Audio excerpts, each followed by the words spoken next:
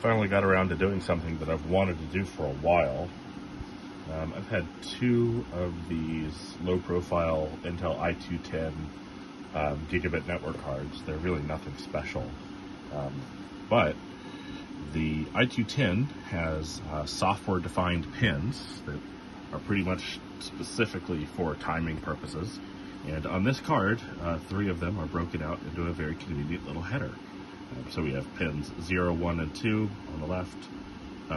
Those are the grounds, and then the actual data, the signal pins are on the right. You can find pinouts online, doesn't matter.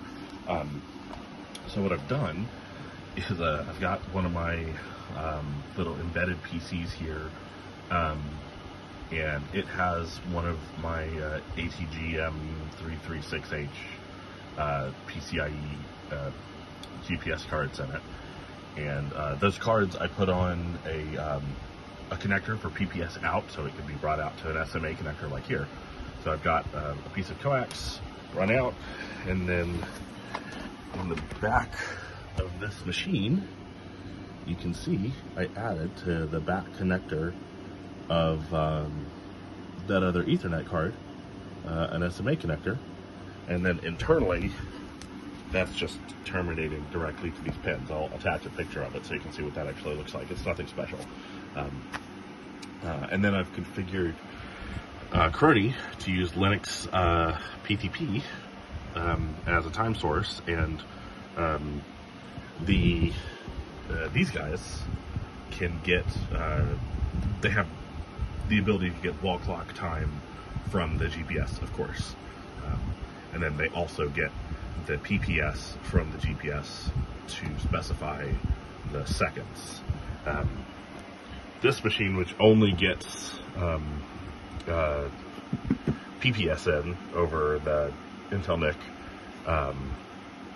it still needs to set its general time from somewhere else. Its wall clock time has to come either from a network source, or its built-in RTC has to be close enough. But I've got 2 different Chrony sources. So this top one is running on this little machine that I just showed you, and then the bottom one is actually running on this computer.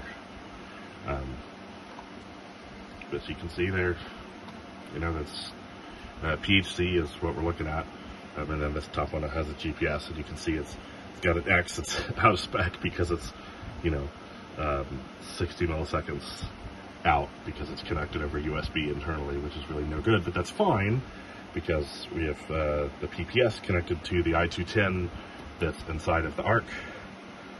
And if I switch over to the tracking info, you can see they're both doing very well, though the CPU in this machine is it's kind of whacked out. 10 ppm slow. I mean, Chrony is correcting that, of course, but still, that's pretty wild. Of course, this thing also, it's turboing, and I've been regularly using it in some CPU-intensive tasks, so that's probably causing the CPU to drift pretty intensively, whereas by comparison, this little guy is only a clock, and its CPU is not turboing or speed stepping, so it's very stable. But, so my plan, this was really just a proof of concept, and now my plan is to do the same thing to this one, to add an SMA input connector right there. I'll just drill into there and mount the SMA input connector, and then mount that in my server, and then one of my clocks that has PPS out, one of my other machines, I've got a couple of these other guys, I can run that straight into that and not have to worry about mounting a GPS directly in. Now, this is like the more difficult way to do it, actually. The better way to do it is just to send PTP packets, do hardware timestamping directly over Ethernet. I haven't done that yet, because with this, I don't really have to. This is the harder way, but it's also the more certain way. Anyway, this is pretty cool. I thought I'd share this.